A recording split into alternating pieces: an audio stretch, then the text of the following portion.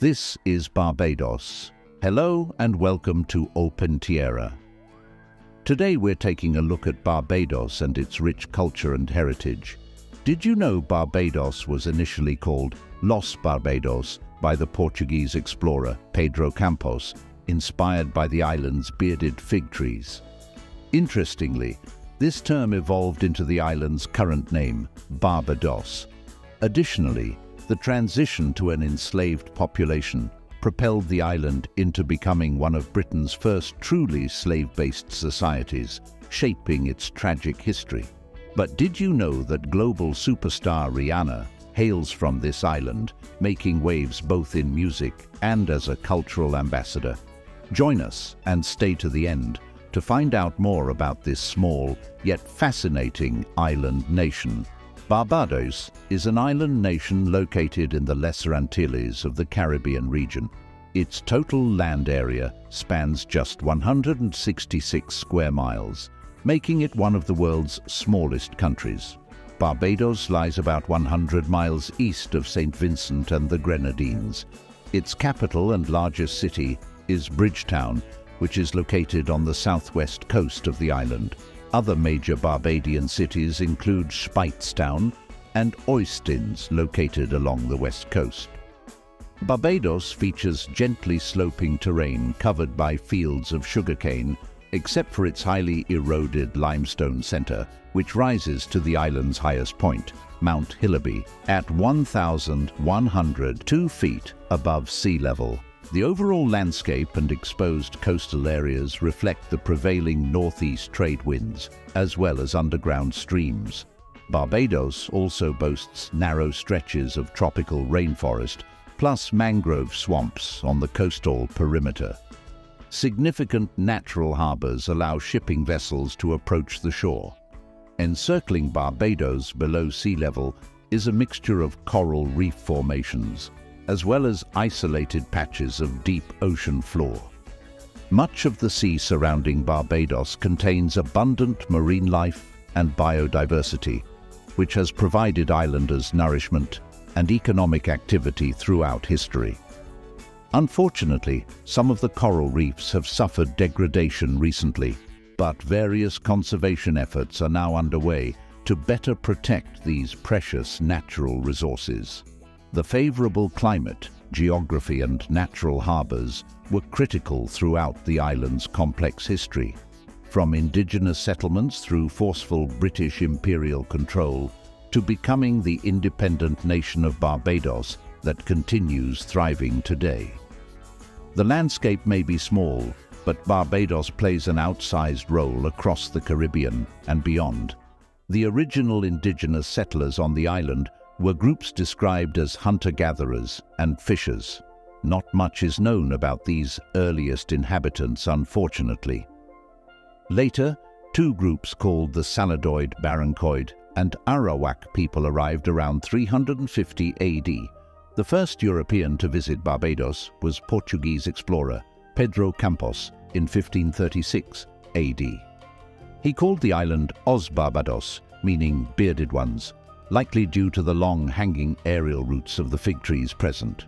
With no gold or silver immediately evident, however, the Portuguese did not stay. Then in 1620, an English ship traveling to Brazil was carried by currents to the island. Finding it deserted, they claimed Barbados and declared it a British territory. By 1627, the first British settlers landed and began establishing plantations for cash crops. Early British plantation owners first relied on European indentured servants for labor. However, high mortality rates due to disease, abuse, and neglect led elite plantation owners to gradually replace white servants with enslaved Africans believed to have higher immunity.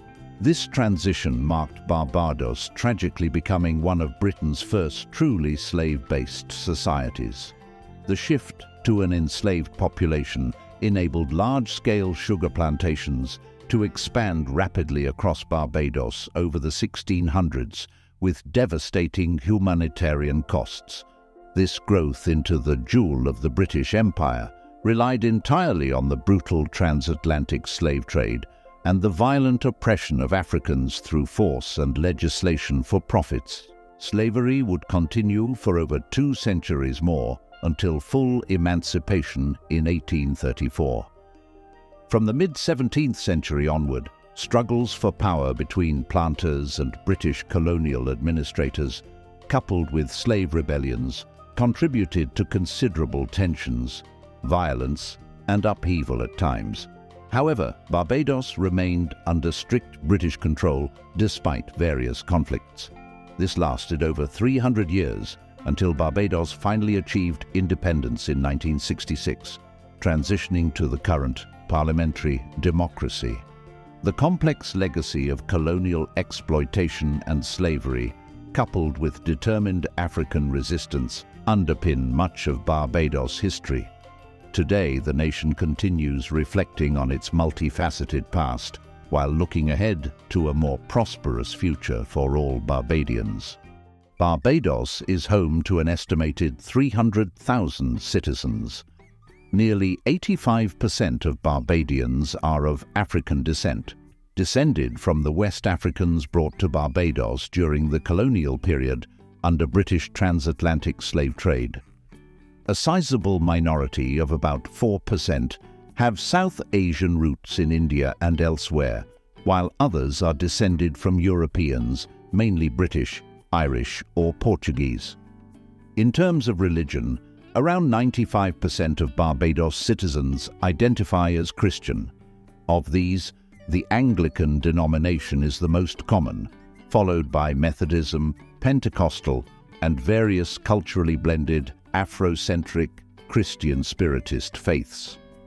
The remaining religious people are mostly Hindu or Muslim, associated with the Barbadian minority of South Asian roots. Language in Barbados features an internationally recognized dialect known as Bajan Creole that blends English and West African grammatical influences, as well as some loanwords from indigenous American and Scottish lexicons. The vast majority of Barbadians speak this compelling dialect as their native first language, while fluent English is taught in schools and used for business. Barbadian cuisine is a colorful blend of various influences from its rich history. Traditional Barbadian cooking draws from West African, British, and Caribbean flavors, brought by the many groups that have inhabited the island nation over centuries. A few hallmark staples serve as the base for many iconic Barbados dishes. These include ingredients like seafood, cassava, sweet potatoes, okra, other local produce, and hot peppers. Popular Bajan seasonings feature spices like garlic, cinnamon, cloves, and black pepper. Common dishes that can be found across Barbados include cuckoo and flying fish, considered the national dish. This meal consists of steamed, then fried flying fish, served atop fluffy cornmeal or cassava root coo, alongside spicy gravy for dipping.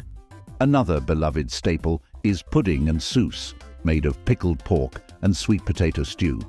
Traditional Sunday lunch in Barbados may feature macaroni pie, cooked with eggs and cheese, then baked.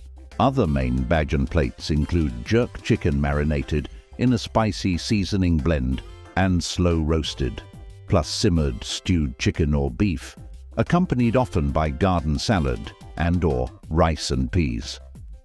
Contemporary Barbadian festivals showcase strong African roots woven into cultural celebrations on the island. Major events include Crop Over, a vibrant carnival festival with parades, music competitions, folk traditions, plus delicious street food. Barbados also hosts one of the world's biggest reggae festivals, drawing musicians and fans from across the Caribbean and beyond. Crop Over began centuries ago as a lively harvest festival celebrating the end of the sugarcane season.